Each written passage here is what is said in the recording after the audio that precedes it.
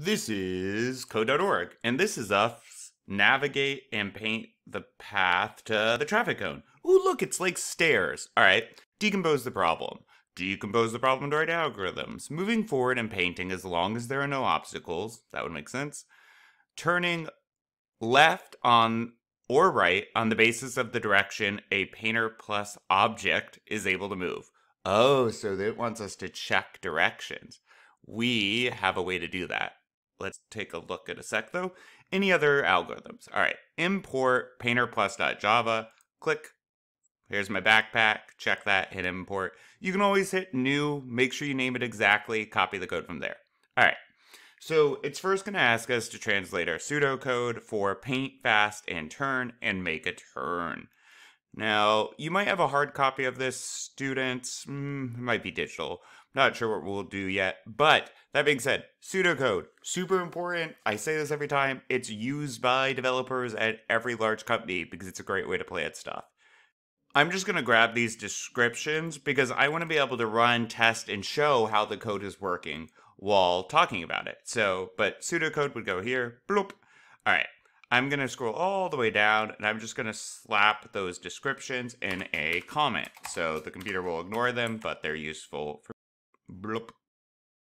All right, there we are. So first, let's go ahead and get our method signatures, right? We need to declare the methods. Now, method signature is a fancy way of saying write the method name, right? It's just like when you write yours. Paint fast and turn. Bam, bam. Right? And then we need parentheses and curly brackets. I always do all of that before I forget.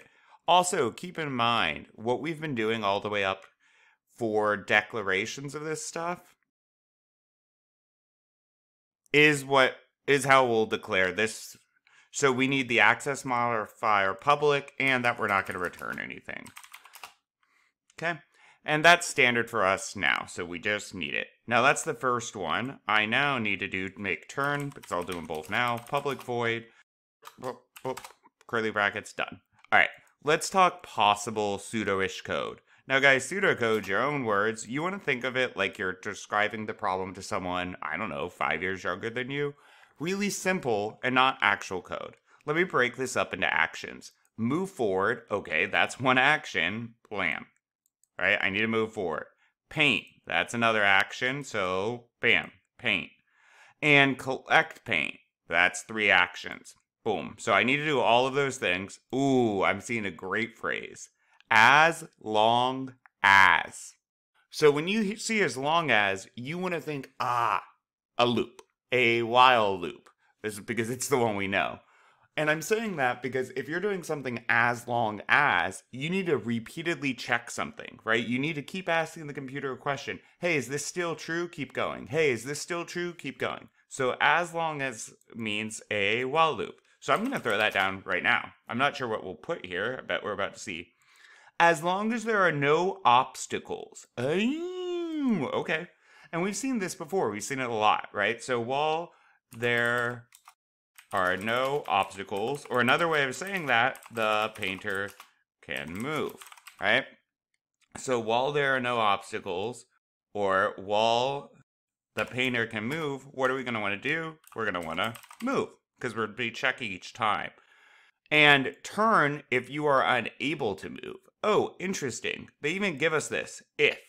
Okay, so then I'll move if I can, but if not, right? So I'll take one step, and now I'm going to check right here if I can move.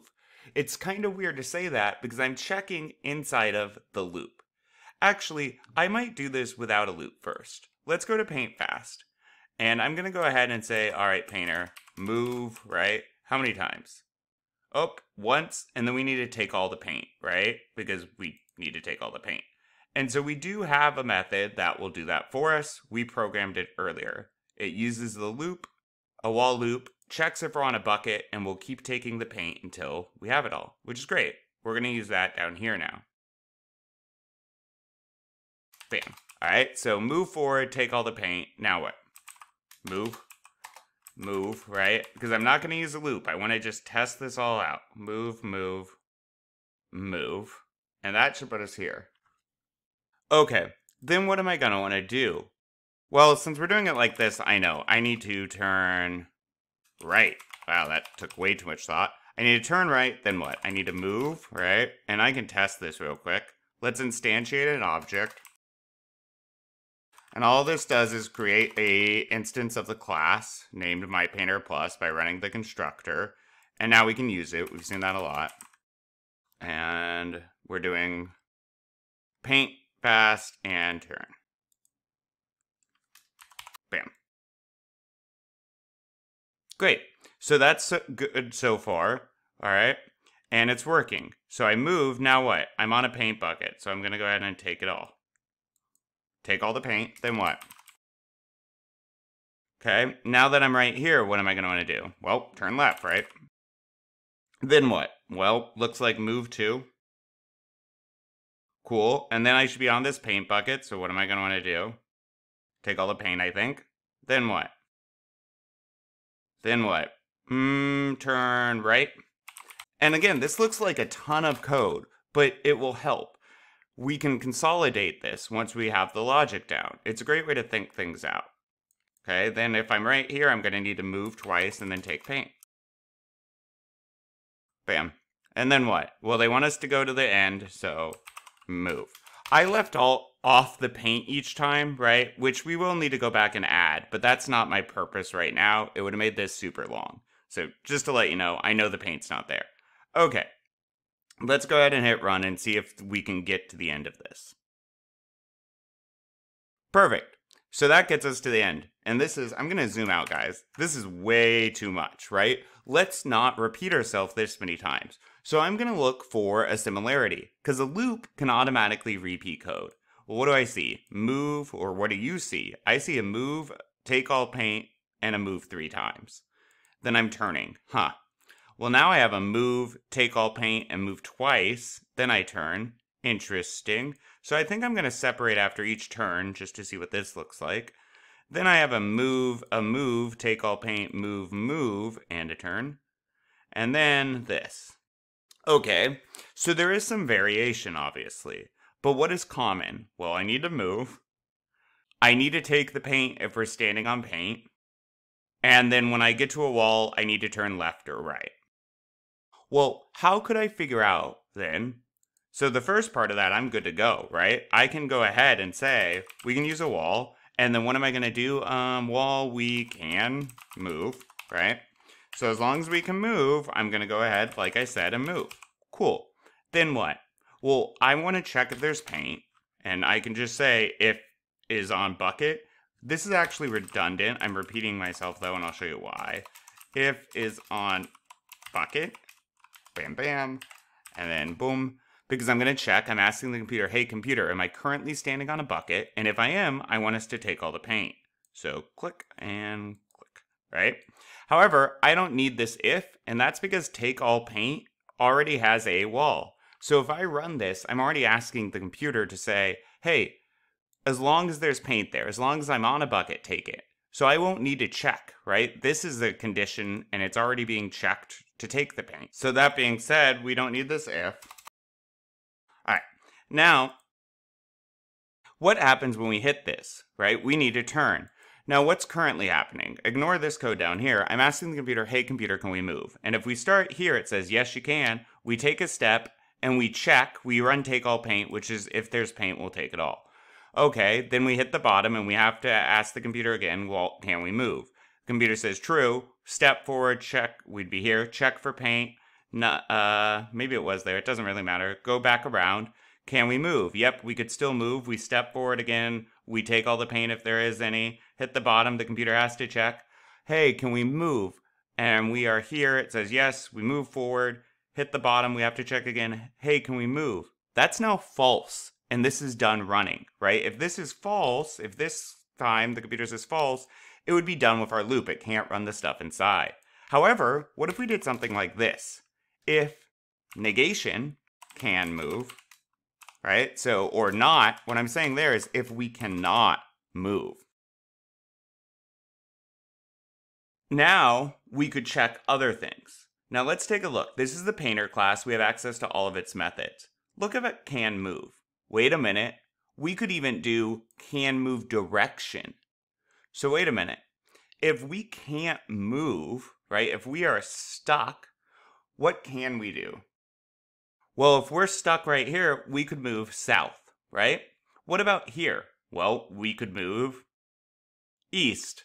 So instead of checking if we can't move, this is valid, because then I would have to check if we can move south or east here. I'm going to go ahead and say, if we can move, I have to put it in quotes, east. So if we can move east, because the only time we can move east is if we can't move another direction, right? Unless we turned around. So if we can move east, every time we need to move east, we would need to turn left. And then let's go ahead and say, and we could do an else, but we haven't really gotten into that. So I'm going to say if can move south. If we can move south, then what are we going to need to do? Turn right. Boom. That should do it, and I think that will take all the paint. Let's try it now. Ah. So what's happening here is we turn, because we could already move east, right? Which is not the goal. We should do it like this then. I could put an if inside of an if I wanted. We haven't done much else, if else, but I can just do else like this. So this would mean we cannot turn south. And then I could say if we can move east. However, that's always going to be true. All right, maybe we'll do if we... I think I was too smart by half. But this is the great thing about code, guys. Test, test, test. If we can't move, cut, paste. So if we can't move, I'm going to check, hey, okay, that's fine, but can we move south? And if so, we will turn south. I can also check inside of here, this, if we can move east. And that way, keep in mind, we're now saying exclamation points the not. So now I'm asking the computer, hey, computer, can we not move? And if that is true, if we cannot move, then it has to run this code. First I say, can we move south? Which would mean we're here, and I'll turn right. Then I'll ask if we can move east. Well, obviously, if I am here, right, I couldn't go east. Even if I turn, double check on that, I can go south, I turn, yeah. So then we'll only turn either right or left. We could use an else statement here too, because we know if we can't move, we can only go the other way. Oh, whoops. We don't need the condition. Cool. Now I just need to make sure to paint, right? So move, take paint. And I'm going to do after that, because if I try to paint before take all paint, I might try to paint on top of an obstacle. I'm going to use an if has paint to avoid an error. This might not be necessary technically, but it's good code. Code should be reusable, and having a condition there is wise. I'm not going to hard code the color. We usually do this, right? So allow for them to input, allow for a parameter, and that will represent the color, which means I need to head back over here, and I don't know, I'll do red. They usually do white. I'm doing red. Ta-da! Cool. All right, few things. First of all, I skipped right over turn left, but that's fine because I have it. I just need to turn. So the make turn stuff is going to go here. And the logic for this, I just cut it and pasted it. The logic for that, now that I have moved that, I need to go ahead and do make turn, right? And I could have it like this. I could also say, I could also put the if up here, guys. There's 100 ways to do this, and then run this inside of an if. I'm going to leave it how it is for mine. Now, for the pseudocode for this, what would it be? It would be something like, if painter can't move, check if I can move south, check if you can move east, right?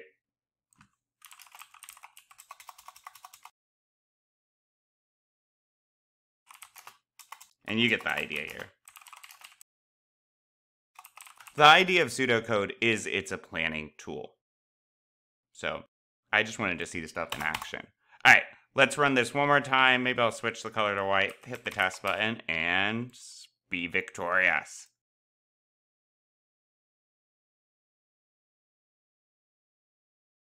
Perfect.